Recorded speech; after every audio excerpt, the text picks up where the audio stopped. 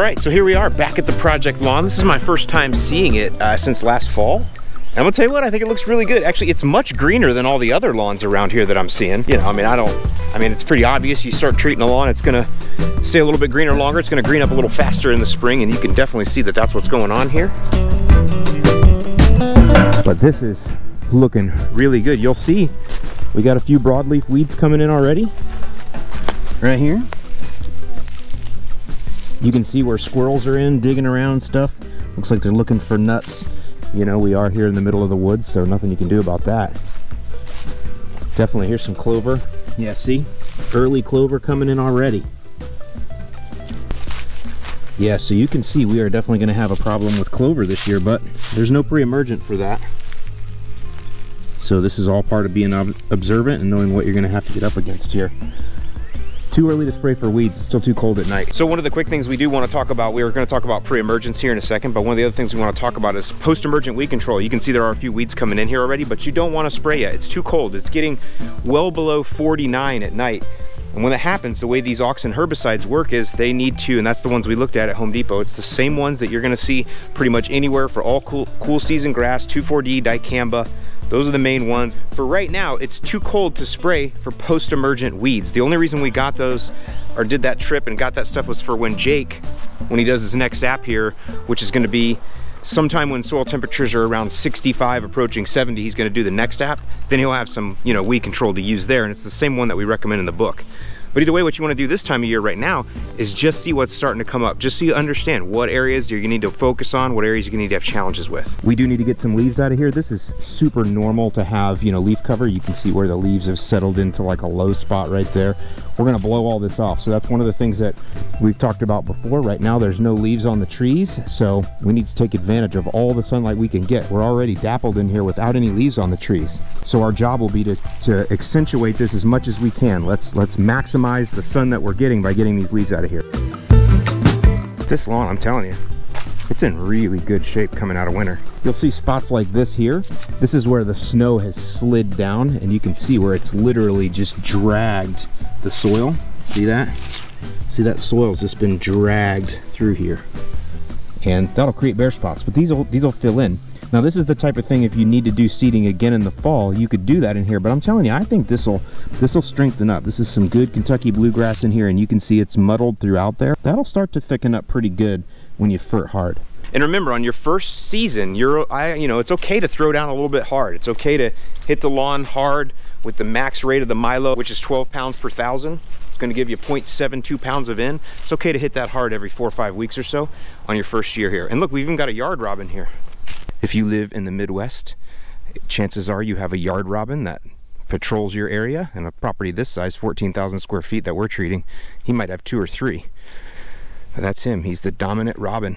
He's not wanting to have anything to do with me though. There he goes. It's also a great idea to do some light raking this time of year before you put your pre-emergent down. It's okay to rake after. Again, light raking. But anything you do after you put your pre-emergent down can disturb the barrier that's there. It's a vapor barrier, so do as much raking as you can ahead of time. Any kind of spots that have snow mold that are flattened out, you know, kind of like this.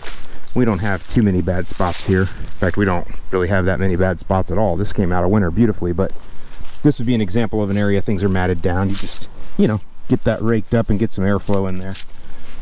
I don't have any better examples of that, but some of you might be dealing with snow mold, stuff like that. Just throw down some fert and let your airflow get in there. You'd be good. These areas along here, this is where we talked about where I didn't think things were going to grow because there's just too much competition with the trees for sunlight, space in the soil, all of it, and we're on a slope right there, so it's like not going to happen. So we're not going to get grass in there, and that's where we're going to let it seek its own level. I talk about wherever the grass does end up at the end of this year, that's where we're going to recommend to the homeowner to go ahead and cut his beds in. But he's going to give us a full year to see what we can get to grow in here and let it seek its own level.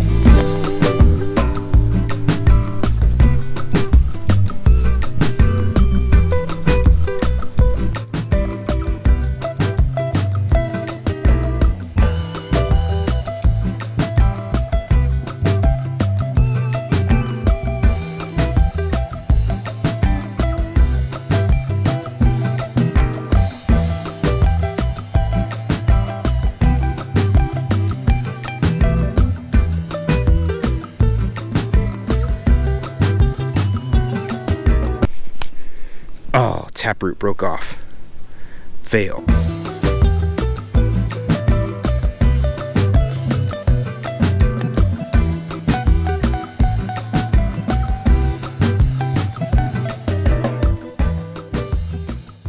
Okay, y'all, so today is Wednesday. I've been back now from Northwest Indiana for a couple days, and what I want to do is review the strategy right quick before we get going too far into this. The other thing is, I know I mentioned a couple weeds there, and I showed you a couple broadleaf weeds coming into the grow already. Those we're going to attack later with what's called a post-emergent herbicide. It means we're going to go after those after they've already emerged, but it's too cold to spray right now, because weed controls, especially the types that we recommend, those will not work when the temperatures at night are getting below 49, or during the day. It'll basically just stop the weed control from working, so it's too easy to go after that. I will put a link in the description below to show you the exact product we purchased to use for a later application.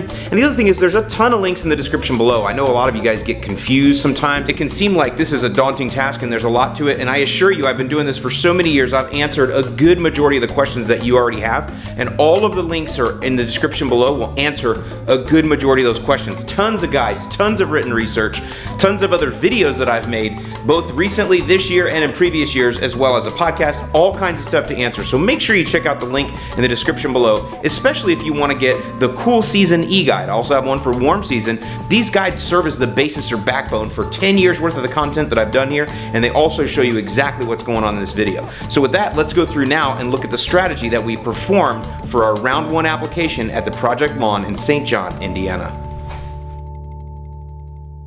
Okay, so with that, we are going to do the most important thing, and that is to measure your lawn. If you don't do anything before you start any lawn program, before you pick anything to put on your lawn, you need to measure it to understand how big it is, because that's the basis of everything we do. Just so you guys know, we started this project in the fall, and you can review all those videos. But here is our project map. Now, the first thing to understand is that this full side over here of the property, that's the house right there, there's a pool getting installed here, and you can see this in some of the video that I did. So we did not treat this half. So we are actually treating this area here.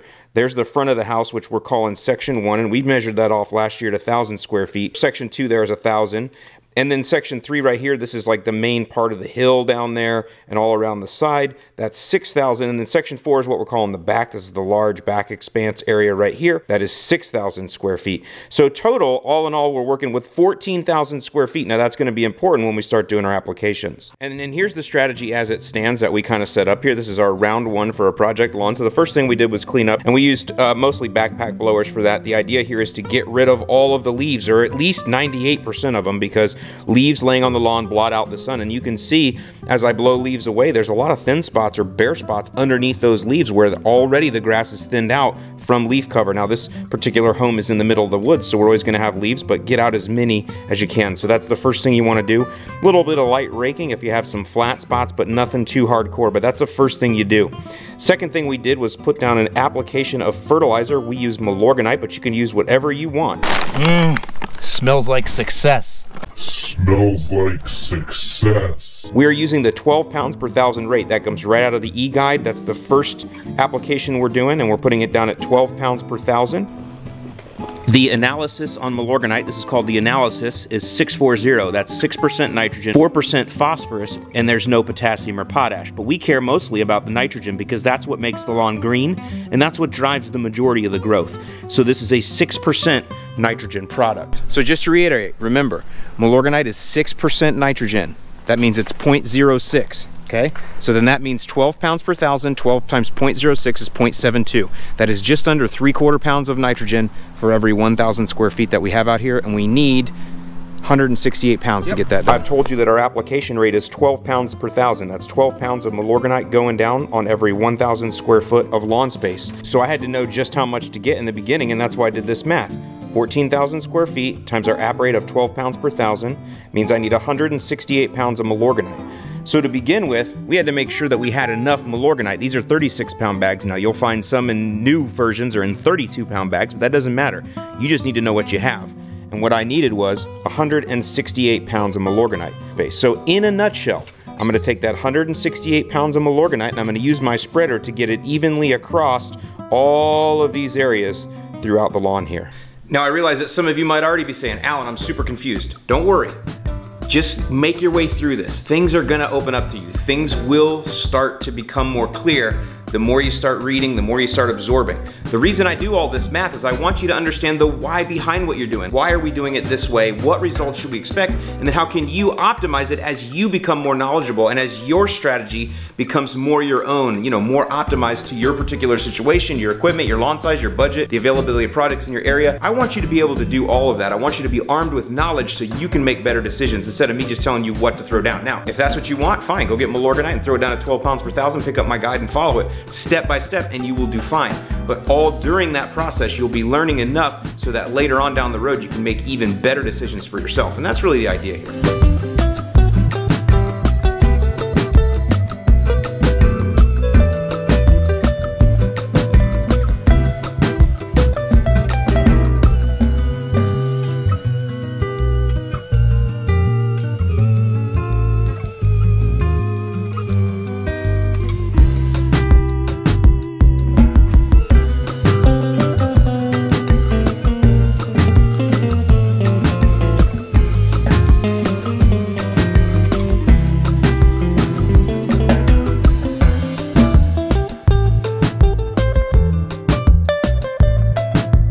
I should have stayed up there. Now I have to climb that hill again. Here, I'll climb it. You're gonna climb it? Oh, yeah. Thank God. Let me babysit you. You kidding? Yeah, do that. Save me. You gotta open it up first. You might want to open it up. I know, but I want to get back up there. Come on.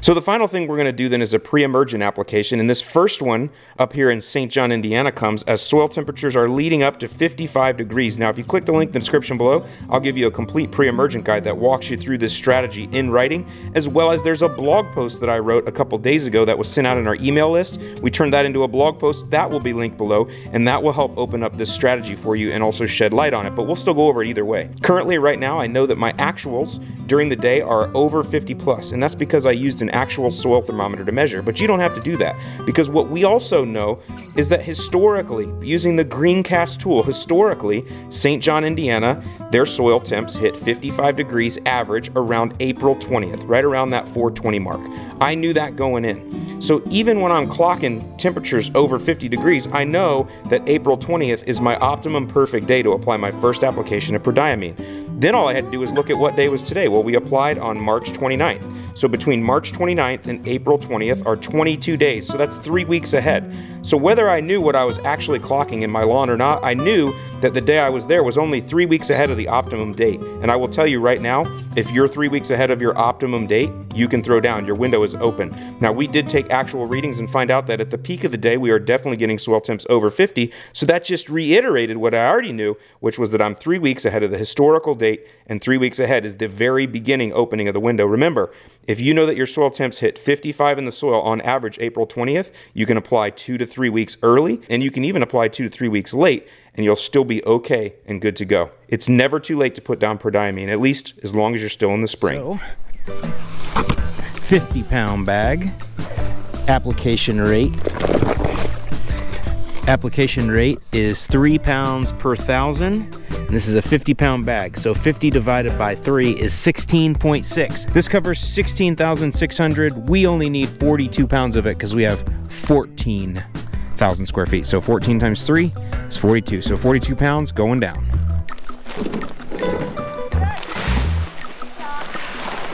This is going to be really different because you just put the Milorganite down at 12 pounds per thousand. This is going down at 3. This is going to feel like you're not putting anything down, but you are. You just have to realize the difference in 12 pounds per thousand on Milo and 3 pounds per thousand on this. It's going to feel really different.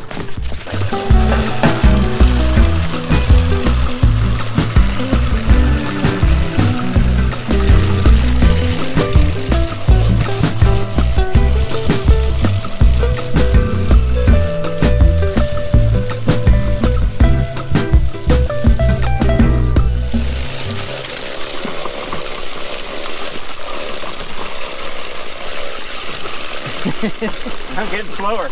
I know. You're going uphill.